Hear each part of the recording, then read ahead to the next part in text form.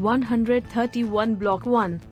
Unit 2. Animal Classification and Architecture, जंतु वर्गीकरण और संरचना Concept of Species. Although the living world is vast and variable, scientists recognize well-defined forms or kinds of organisms that represent evolutionary independent groups known as species. Singular is also species. The species is the basic category of grouping used in taxonomy. Species are distinct from each other in appearances, behavior, habitat with less obvious differences in physiology, biochemistry and DNA sequences, that is, genetic makeup. Three concepts commonly used to identify species are species की संकल्पना। यद्यपि सजीव जगत व्यापक और विविधतापूर्ण है, वैज्ञानिकों ने जीवों के सुपरिभाषित संरूपों अथवा प्रकारों की पहचान कर ली है जो विकासात्मक रूप से स्वतंत्र समूहों को प्रदर्शित करते हैं, जिन्हें स्पीशीज कहते हैं। स्पीशीज वर्गीकी में उपयोग किए जाने वाले समूहन की मूलभूत श्रेणी है। स्पीशीज प्रकटन, व्यवहार, आवास में एक दूसरे से भिन्न होती हैं, चाहे इनके शरीर क्रिया विज्ञान, जैव रसायन विज्ञान और डीएनए क्रमों यानी आनुवंशिक बनावट में कम स्पष्ट अंतर होते हैं। स्पीशीज की पहचान करने के लिए सामान्य रूप से मान्य 3 संकल्पनाएं निम्न हैं। 1. Biological species concept. Biological species concept was formulated by leading evolutionary biologists of the last century Theodosius Dobzhansky and Ernst Mayr, where the critical criterion for identifying a species is reproductive isolation. Ernst Mayr has given a good definition for biological species. According to him, species is a reproductive community of populations, reproductively isolated from others, that occupies a specific niche in nature.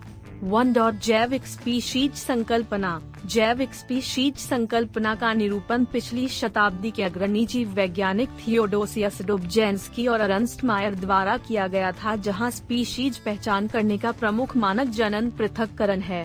Ernst मायर ने जैविक species की अच्छी परिभाषा दी है। उनके अनुसार species जनसंख्याओं का ऐसा समुदाय है, अन्य से जननात्मक रूप से पृथक्कृत, जो प्रकृति में एक विशिष्ट निकेत ग्रहण करती है। Accordingly, a species can be defined as a population of individuals that have the potential to interbreed in nature, producing viable and fertile offspring, but do not produce viable fertile offspring with individuals of other such groups. This reproductive isolation is due to absence of gene flow between members of other species due to reproductive barriers. These could be pre-zygotic, that is, preventing fertilization, or post-zygotic, that is, producing infertile non-viable hybrids. इसी के अनुसार एक species को व्यष्टियों की ऐसी समष्टि के रूप में परिभाषित किया जा सकता है जिनमें प्राकृतिक रूप से परस्पर जनन करने की क्षमता होती है, जिससे जीवनक्षम और जननक्षम संतति का जन्म होता है, लेकिन जो अन्य ऐसे समूहों के जीवों के साथ जननक्षम संतान नहीं पैदा करते हैं। यह जनन पृथक्करण जनन अवरोधों के कारण अन्य स्पीशीज के सदस्यों के बीच जीन प्रवाह की अनुपस्थिति के कारण होता है। ये जनन अवरोध युग्मनज पूर्व प्रीजाइगोटिक यानी निषेचन को रोकने वाला अथवा पश्चयुग्मनज यानी अनुर्वर बंघय जीवन अक्षम संतति पैदा करने वाला हो सकता है। However, in a great many cases this strict definition or criteria cannot be applied. For example, it cannot be applied to asexually reproducing organisms or to fossils. Taxonomists often disagree on the degree of reproductive isolation necessary for considering two species as distinct from one another, so alternate concepts have been proposed. परंतु अनेक मामलों में यह सरल परिभाषा अथवा मान लागू नहीं होते हैं। उदाहरण के लिए, अलैंगिक रूप से जनन करने वाले जीवों या फिर जीवाश्मों पर ये लागू नहीं हो सकते हैं। वर्गीकी विज्ञानी अक्सर 2 स्पीशीज को एक दूसरे से भिन्न मानने के लिए आवश्यक जन्य पृथक्करण की मात्रा पर असहमत होते हैं, अतः वैकल्पिक संकल्पनाएं प्रस्तुत की गई हैं। 2. Morphological species concept. The morphological species concept uses the criteria of differences in shape, size, and other morphological features, but emphasizes the unity within species. Biologists conclude that differences in morphological features are most likely to arise if the populations are independent. It is useful as it can be applied to sexually and asexually reproducing forms as well as to fossils. However, its disadvantage is that scientists often disagree on which structural features species can be distinguished. 2. आकारिकीय species संकल्पना। आकारिकीय species संकल्पना में आकार, size तथा अन्य आकारिकीय विशेषताओं में अंतर के मानकों का प्रयोग किया जाता है, लेकिन ये एक स्पीशीज के भीतर एकता पर जोर देती है। जीव वैज्ञानिक ये निष्कर्ष निकालते हैं कि आकारिकीय गुणों में अंतर आने की सर्वाधिक संभावना जनसंख्याओं के स्वतंत्र होने पर होता है।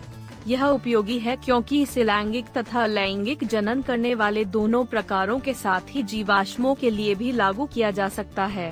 फिर भी इसकी हानि ये है कि वैज्ञानिक अक्सर इस पर असहमत होते हैं कि किन संरचनात्मक विशेषताओं के आधार पर स्पीशीज को विभेदित किया जा सकता है। 3. Phylogenetic species concept. Phylogenetic species concept is a recent addition for identifying species based on the reconstruction of their evolutionary history or phylogeny. It considers species as the smallest group of individuals that have descended from a common ancestor forming one branch on the tree of life and who all possess a combination of certain defining or derived traits. Hence, this concept defines a species as a group having a shared and unique evolutionary history. Again, the difficulty with this concept of species is determining the degree of difference required for defining different species. 3. जातिवृत्त species संकल्पना। जातिवृत्त species संकल्पना जो species की पहचान करने का एक नया तरीका है, उनके विकासात्मक इतिहास अथवा जातिवृत्त की पुनर्रचना पर आधारित है। इसमें स्पीशीज को व्यष्टियों का सबसे छोटा समूह माना जाता है जो समान पूर्वज के वंशज हैं और जीवन वृक्ष की एक शाखा बनाते हैं और जिन सब में कुछ स्पष्ट अथवा व्युत्पन्न गुणों का संयोजन पाया जाता है। अतः यह संकल्पना किसी स्पीशीज को एक ऐसे समूह के रूप में परिभाषित करती है जिसका एक साझा और विशिष्ट विकासात्मक इतिहास होता है। पुनः स्पीशीज की इस संकल्पना के साथ कठिनाई भिन्न स्पीशीज को परिभाषित करने के लिए उनके बीच आवश्यक अंतर की मात्रा का निर्धारण करने की है। Thanks for watching this video tutorial. We are coming up with the next part very soon. इस वीडियो ट्यूटोरियल को देखने के लिए धन्यवाद। हम बहुत जल्द अगले भाग के साथ आ रहे हैं।